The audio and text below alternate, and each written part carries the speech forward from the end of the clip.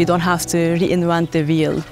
The reason that we went back to basics is because we want to keep things simple. We want everything to be accessible for everyone.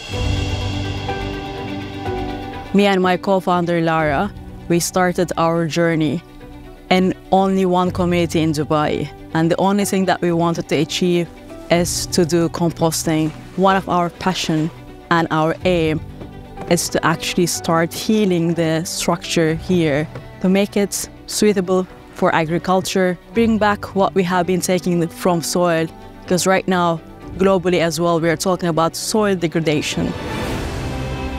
And one thing that we wanted to do is to make social impacts. We want to give back to the community that we are living in. So we start building communities around composting, building soils, bringing farmers together, bringing businesses together. Before everything reaches here, we do different mixtures, we collect the data, and we are able to track everything from day one till the end when we harvest the compost.